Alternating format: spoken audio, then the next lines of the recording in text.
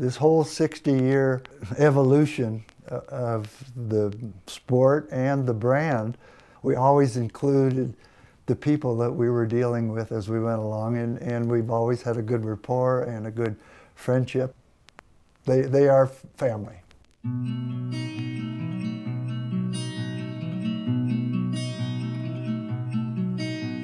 Someday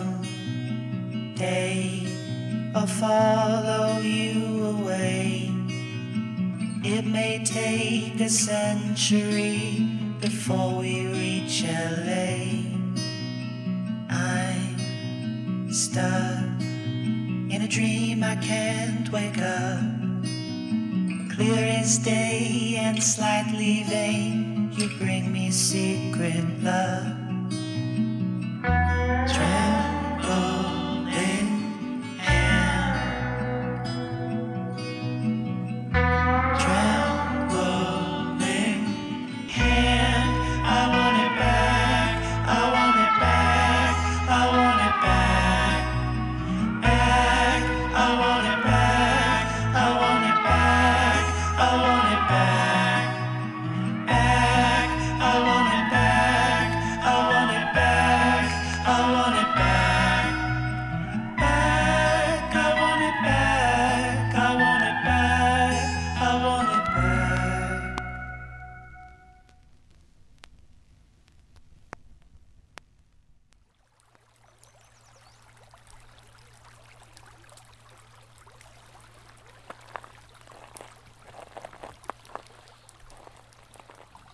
My name is Bing Copeland. I was born March 22nd, 1936. The name Bing came about because my actual name, I was named after my father and my grandfather. It's Herbert Bingham Copeland. The third is my official name. And when I was 2 years old, my babysitters didn't want to call me Herbie. So they shortened my middle name and they all started calling me Bing. And it's been that way ever since. The way it started for me is one day I was at the beach and I looked down towards the pier and I saw the guys riding boards. Turns out it was like Velzy and some of the other older guys. In those days they were just planks and paddle boards. While I was watching, this kid came up and sat next to me, and turns out it was Greg Noll. That's how we met. I was 13, I think he was 12. I think there was Bing and me and Buzzy Bent were the only kids under, 18 from Santa Barbara to Windansea. Just the fact that you can sleep on the beach all summer long, leave your sleeping bag there, nobody screwed around with your stuff, kind of tells you a little bit about what it was like, We were good friends, pretty much like brothers. We would get a ride with the older guys to San Onofre or Malibu or Rincon. And then when I was 19, I left to go to Hawaii to surf, and Greg went the year before that. He just went for a trip and came back. I went over and stayed for 2 years, joined the Coast Guard, and there was like 3 years that we didn't really see each other, except maybe once in a while in Hawaii during the winter when he would come over to visit. He was living with Rick Stoner.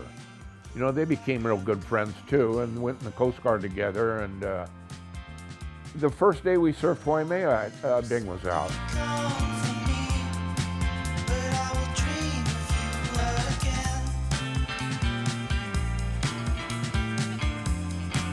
When I got out of Hawaii, I was sailing on a yacht. We went to Tahiti and Fiji and Samoa and ended up in Auckland, New Zealand. And him and Rick, incidentally, they introduced surfing to New Zealand. Basically, we got off the boat in Auckland, New Zealand because we found surf.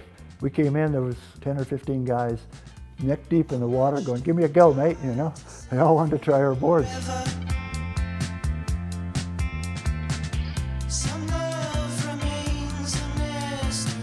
All they had was surf skis, with the big, about 14-foot boards with a big scoop in the nose. that's when it went to me. I went, hey, why don't we build some? So we made friends with a local there, Peter Byers. He took us into Auckland and we found materials. All we could find was styrofoam. And we built probably a half a dozen boards on the beach. We were using a cheese grater to shape the styrofoam.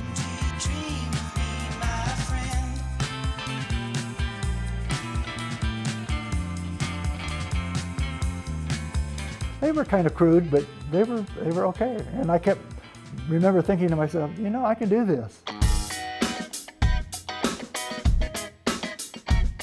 So when we came back, we got into it, and that's when we opened the first shop on the Strand. That was 1959.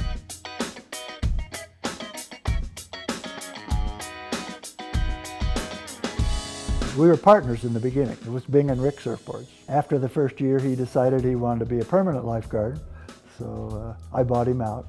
And then it just sort of snowballed from there. You know, in the beginning, didn't worry about advertising and promoting and teams and this and that. I just built boards for the guys that wanted them. I got big enough I could open a sales shop. Jacobs had one on the highway. Greg Noll had one on the highway. I had to have one on the highway. You know, they weren't full of clothing. Yeah, all we had was surfboards in the shops. They were pretty cool, actually. It just turned out that we were all friends. Hap and myself and Greg and Dewey and Rick. We went to parties at night, and in the daytime we tried to outsell each other in surfboards. We all partied, we all drank together, we chased a lot of the same girls, and I never knew another business where guys could stay as friendly as we did. We were the South Bay, and that was pretty much it. We could sell as many as we could make in those days. Popularity, it was out of our hands. I'd like to say that there was some formula, but there really isn't. It was just something that grew out of the surf scene.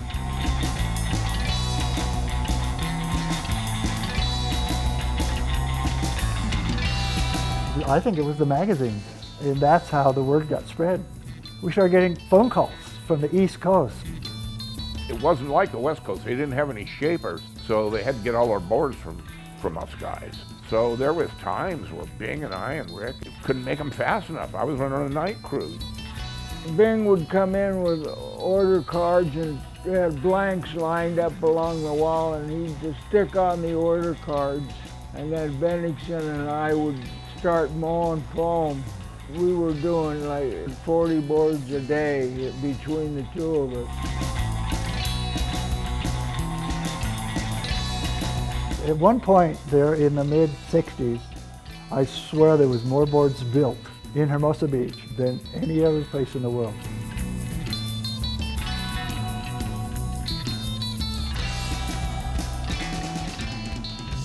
You know, you're building the name as you go. I didn't set out saying, I'm going to build a team of great surfers and board builders and stuff. It just sort of evolved.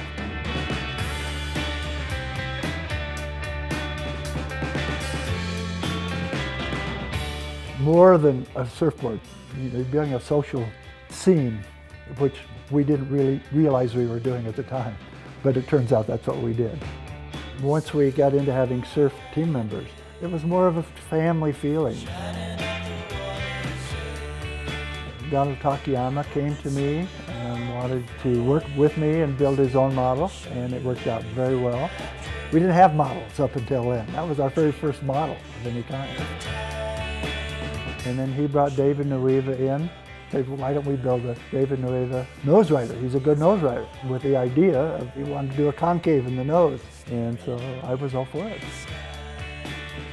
He became kind of like a movie star.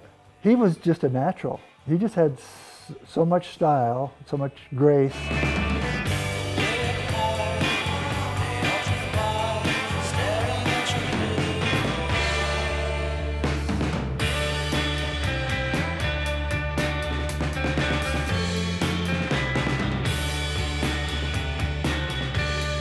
Bing He was the finest man I've ever known.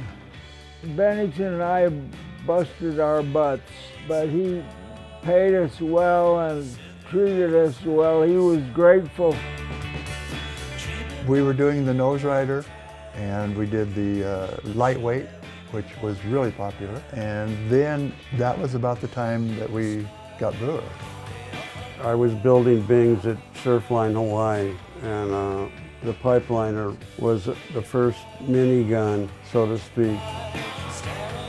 Jock Sutherland and Jeff Hackman were riding primarily the pipeliners. It started off the shortboard evolution. In the early 70s, there was a definite shift for shorter boards. We did get complacent as a group in California, and the Aussies woke us up to the fact that things were changing. So I will admit that.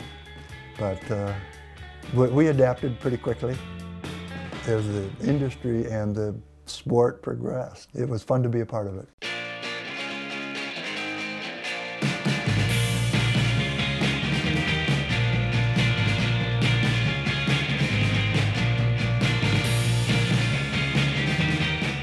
We didn't plan a year ahead. We just went with what's going on at the time. And we had to find the right people and to have basically have your finger on the pulse of what's going on.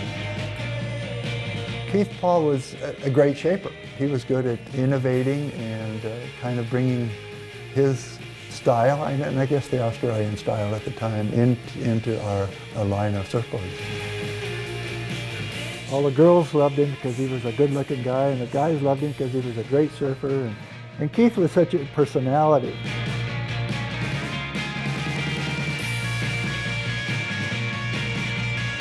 Rolf came to me because of his father, James Orness. He surfed the same kind of style that Keith did. His power surfing at the time, when he won the contest in Australia, was what was needed. The Australians at that time had gone too short, and he had the right equipment that we made.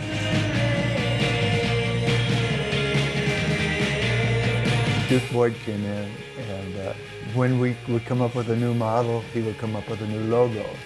Suddenly we were advertising mavens, you know? Before we were just trying to catch a wave. He and his artist would design the artwork. Bob Donquist, I think it was. He was unbelievably a good artist. I owe him a lot for urging me to go in directions that I wasn't ready to go. I was busy building the day-to-day boards, and he was thinking ahead. No one knew what to do in surfing. I mean, the advertising all went in different kinds of ways, but it was definitely an indication of the mindset of the surfers of that day.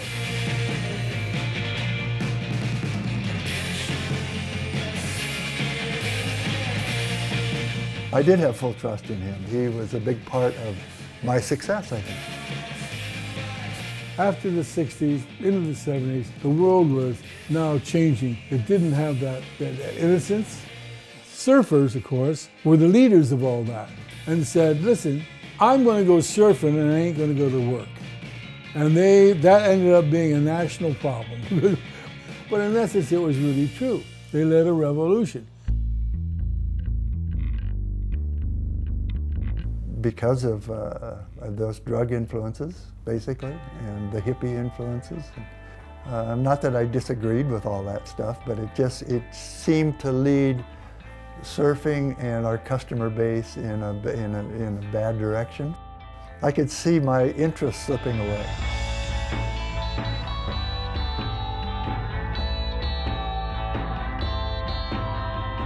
As the demand was for shorter and shorter boards, we adapted to it. And I think we did a good job. I think we did probably as good or better than our competitors did. But I could still see that it wasn't going in a good direction for my longevity in the business. Some of the older surfers quit surfing.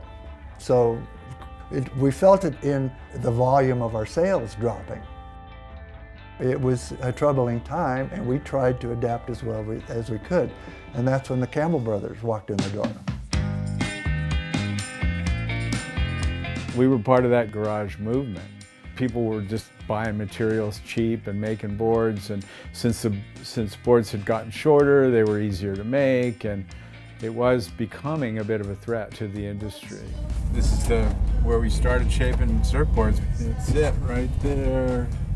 In 1970, I probably would have been 15 years old and Malcolm would have been 19. So it was only 2 years into messing around that we developed the Bonzer. That was our eureka moment. It's 3 fins. Archaeological evidence, resin from surfboards we made in 1973. The first turn that I did on that board, the speed out of the turn and the control was so dramatically different than the wide-tail, single fins. And so we knew right away that we had, this was worth pursuing. Through a credible manufacturer. It was Bing that responded. They had long hair, but they weren't really the hippie kind of thing. They were just nice, wholesome kids. And they had an 8mm movie they wanted to show us. And we pulled up and we had a couple of our hand-shaped Bonzers on top, and we had Super 8 film projector, and we had some still photography. So we went into the office, and these 2 young guys had an 8mm movie, and it was pretty impressive, to say the least.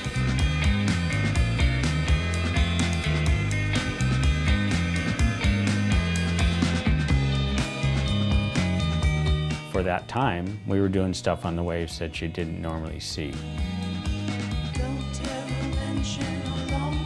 They just said, we should make some of these. That same day, we went into the shaping room and we each shaped one. Once they got a thumbs up from the riders, then, Bing said, well, okay, we'll give it a go. The first reaction of people was, oh, it's just another gimmick. Turned out to be a pretty good gimmick. Showing the confidence in the design changed the course of our lives. It was a good thing to do for the entire industry because it was a jump start when a jump start was needed.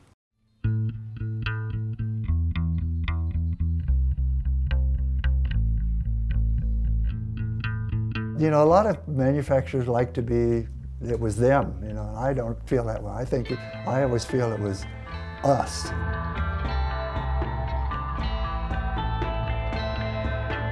I'm proud of the fact that we did the Bonzer and made it popular. We really only did it for like a year because that was about that time that I was going to move on.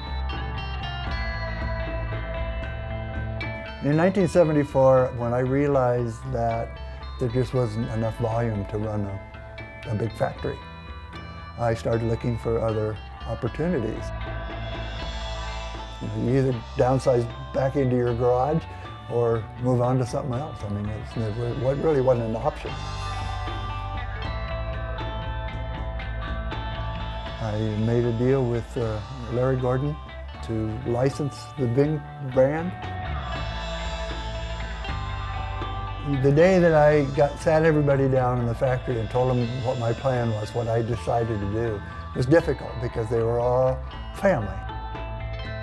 Just looking at these photos brings back a lot of memories.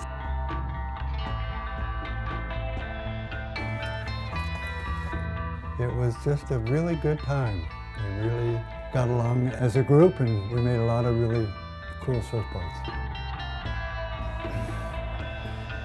This is my record book number 1. It was January 1st, 1961. Rick Irons of the Irons family. John Van Hammersveld, the artist. All the rest of these, up to book number 15, show all the boards we built, the dates we built them, and who we built them for, what shop we built them for. It's really neat when you can connect somebody with their original order.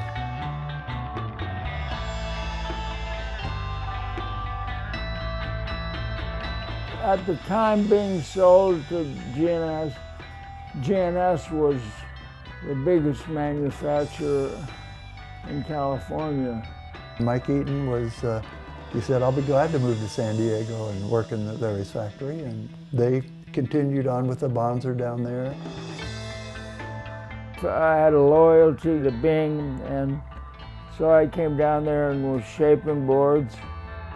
The credibility stayed with the Bonzer, with the Mike Eaton legacy. Mike was considered at that time one of the top shapers in the world.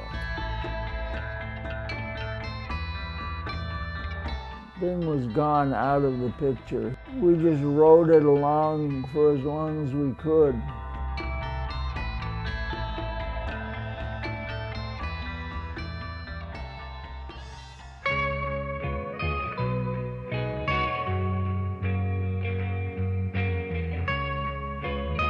For 15 years or so, I really didn't give much thought to the surfboard business. As far as I was concerned, I was over it. When the licensing agreement with Larry Gordon ended, Mike Eaton wanted to just take the brand, the name, and he still kept building and selling Bings when people wanted them. Well, the demand for the Bings has slowed down dramatically. I was a shaper, not a marketer. It was sort of dwindling, yeah, it was. My fire was kind of going out. I was fading. Yeah, I think I shaped something on the order of 20,000 Bings.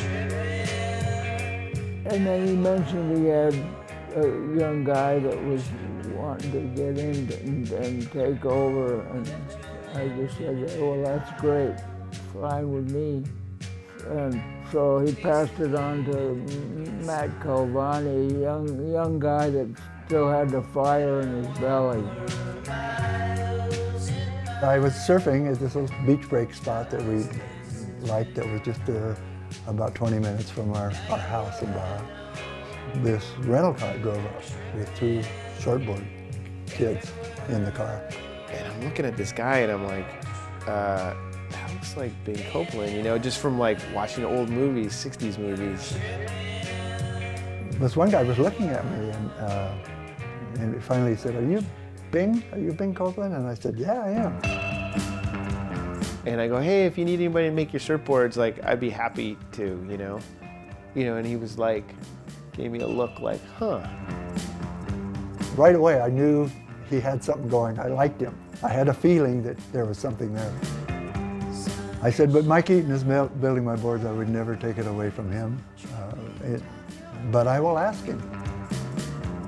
So I stopped with Mike's and told him about Matt, and he said, great, send him down. I'll line him up with all the decals. And Mike Eaton gave him a big stack of logos and just goes, here you go. And I was like, cool. Wow, it's like he just handed me the legacy right there, you know, in a box. Then Bing goes, it's all yours.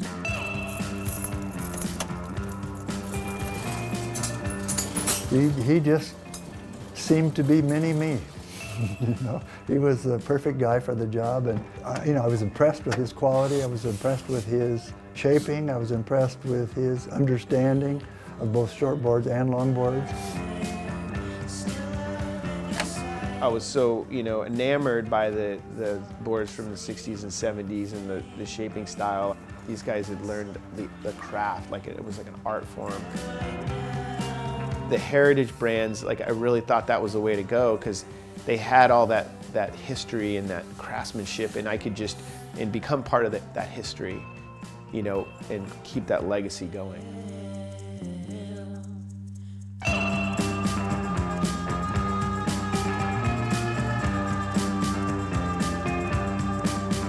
But it was like, okay, now I got this brand, like I have to do something with it.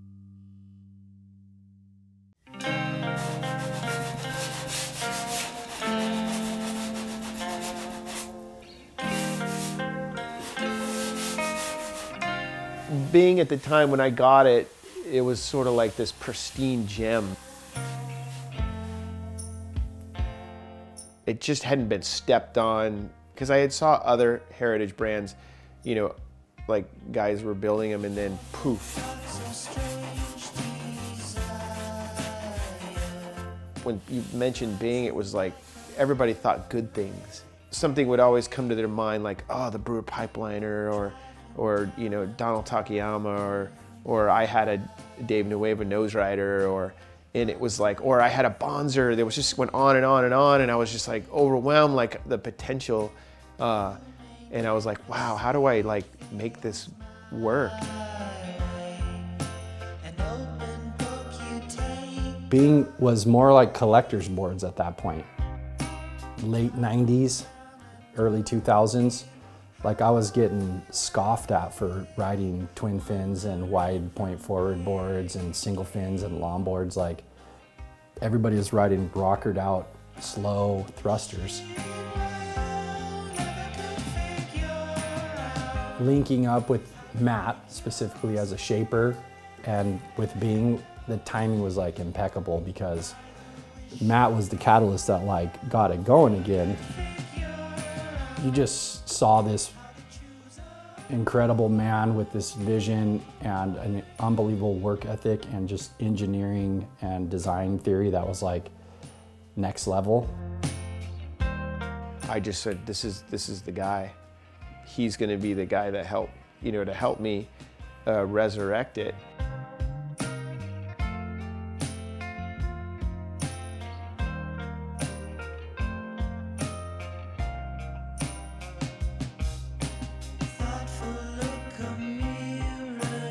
So that's what Matt and I really set out to do, was like update the brand, have it feel timeless but modern at the same time. So like kind of the transition of the brand, you know, and really starting to work on the smaller boards.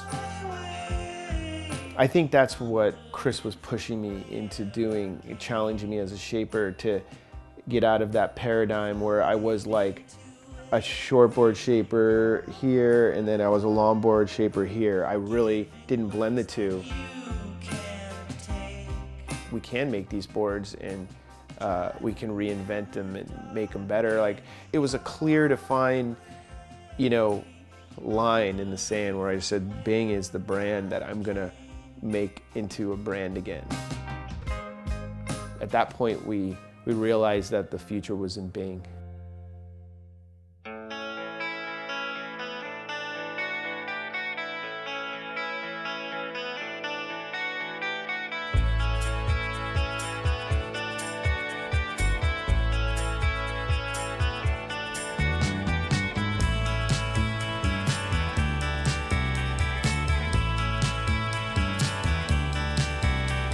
Through my artistic kind of creative thought process and the way I work, we just started like naturally working on new board models, working on new lambs.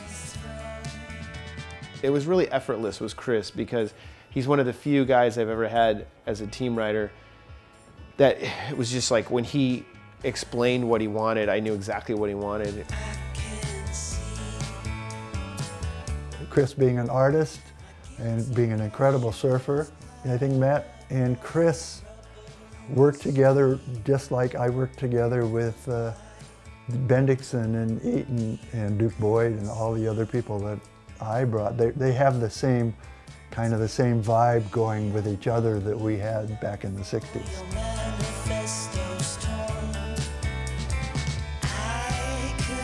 When Matt took it over, he didn't just go off and build his own designs. He took our original boards and reproduced them and improved on them, but he always kept the same feel that the Bing brand had.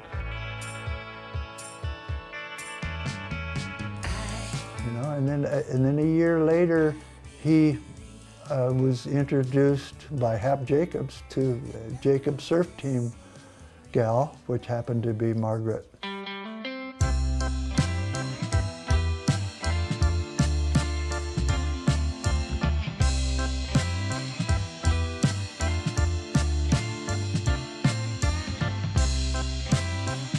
He ended up marrying her and she became a partner with him in the business. Quite honestly, the two of them, they are a complete package that, you know, they're carrying on the tradition of the Bing Surfboard that I started, and they're bringing it into the new era.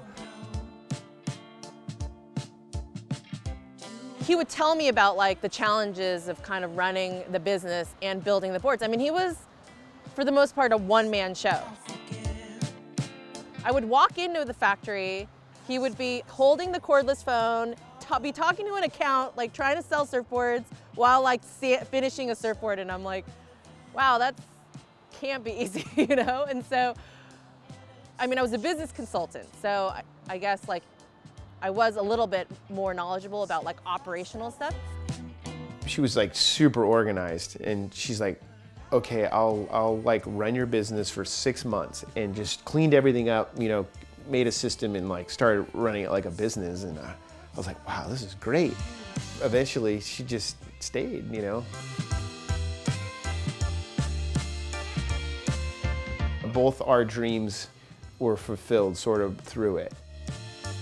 Hey Jeff, how's it going? Looks good. Demo, right? Yeah. Cool. Hey Ed, good morning. Hi honey. Yeah, what are you doing? I'm in the storage closet.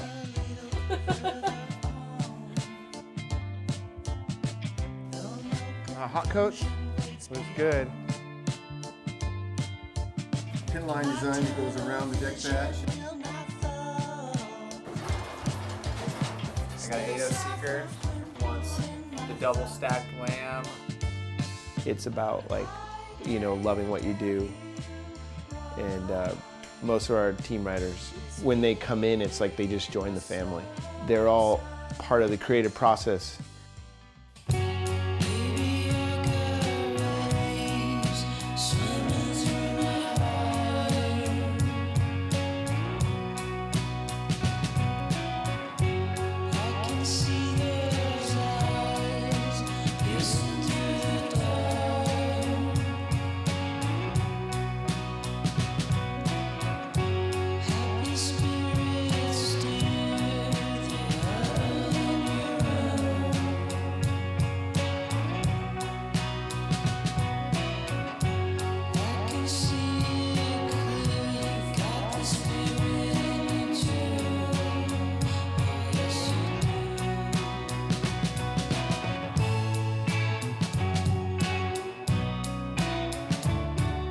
All of a sudden we had this like global team, which was kind of cool. Like there's these people representing the brand in all corners of the world, touching lives and connecting with people, and that feedback is invaluable, and then their friendships are invaluable. Like that's definitely one of the most rewarding parts. These friends who became ambassadors.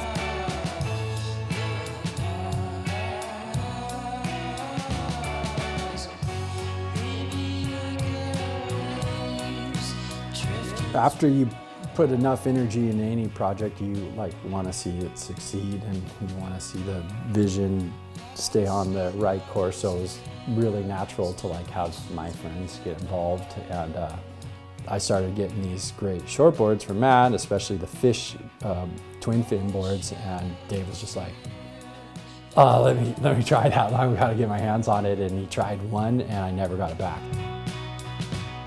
When you're surfing with buddies, you just swap boards. Chris and I being able to do that through lots of surf time together in Australia and Indo and America and stuff, and all of a sudden you've got this whole new strain of surfboard that's grown out of these friendships, and it's just a neat thing about surfing.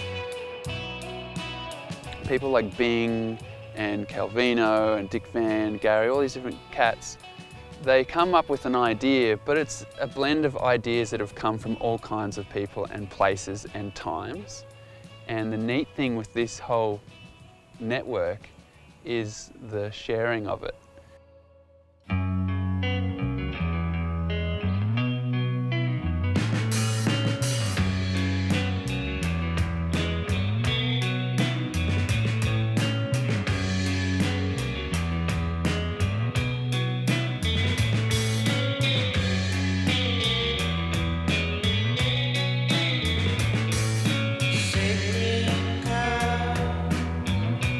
Lying underneath the night.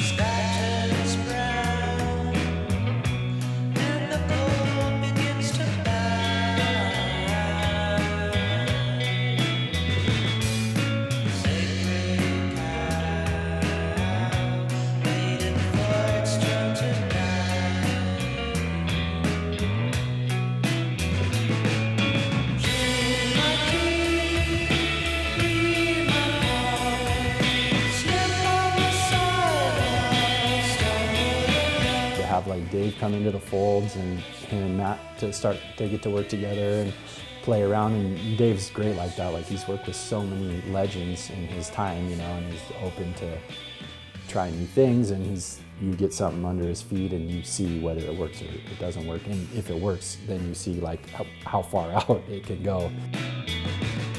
Surfing for me has always been really personal. I just like to surf the way I like to surf, and have chosen over and over throughout the years to feel my own way through it. You know, there's an endless variety of boards at your disposal if you have an imagination.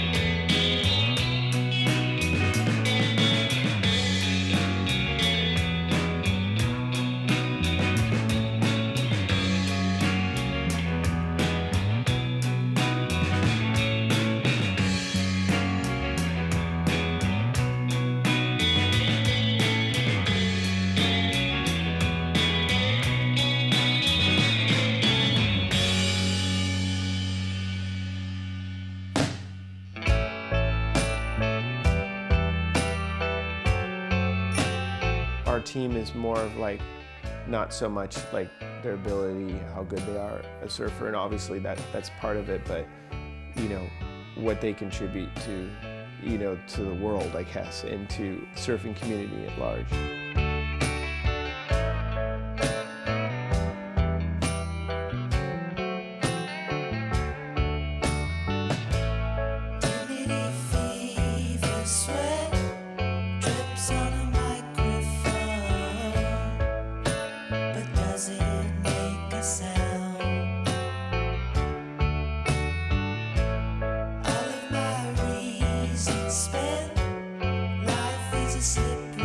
Coming across like empowered women like Lauryn Hill and Melly, and just powerful surfers and powerful spokespeople. So Chris first started coming to Australia and spending time with Dave, and Dave and I slowly became attached at the hip. So Chris really didn't have any other choice but to accept me into the friend group. She was traveling with us at the time, and I was just tripping out on like how graceful and how good of a surfer Lauren was, especially longboarding at that point. She just had this beautiful grace and this like really feminine strength. Through her like voice as a surfer, she's been able to like go way beyond surfing, and that's great because it's good to have a different perspective for young ladies.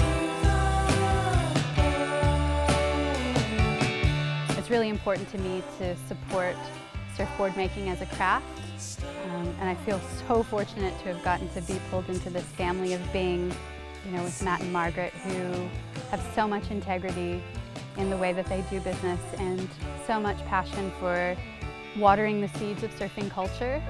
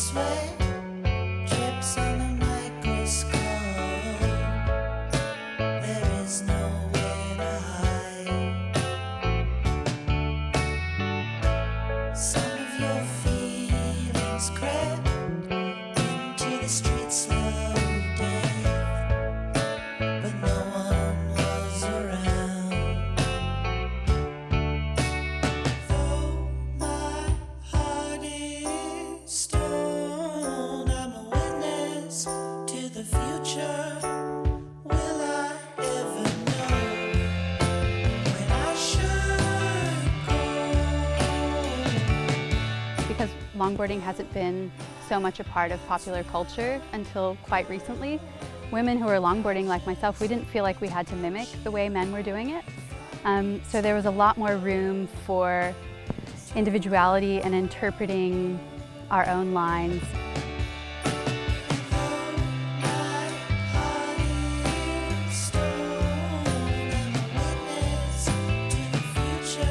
Margaret's presence at Bing in particular has been a big part of bolstering a generation of women who longboard, you know, supporting us and bringing us into the heart of surf culture and really validating women's surfing, women's longboarding in a way that, you know, might not have been the same had she not been in that role. I think she has made a huge difference in the last 10, 20 years.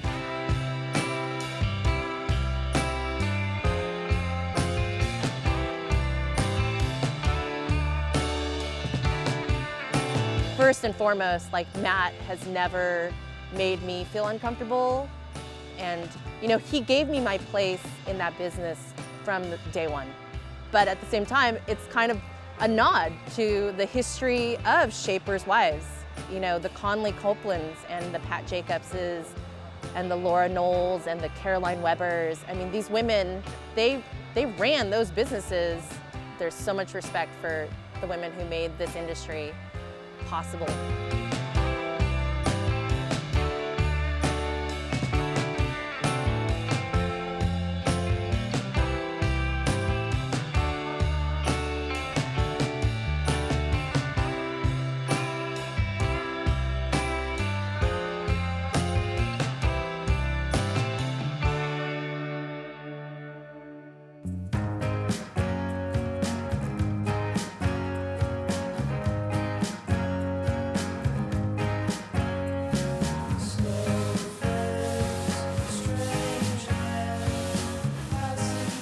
Having Bing Copeland involved in the brand to this day, after all the amazing people he's been involved with, it's just like, it's special. I don't think anybody has this situation in the world. Like, he is like the most frothing drum.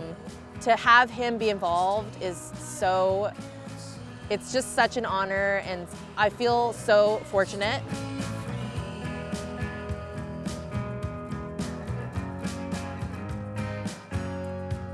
They run the company, it is their business. And at 83 years old, I'm 83 this month anyway, I get to shake hands with all the people and kiss the babies and, and just be a legend. You know, it's pretty cool. Bing is like a dad, you know, kind of to me. And I just love the guy. Aloha, Bing. I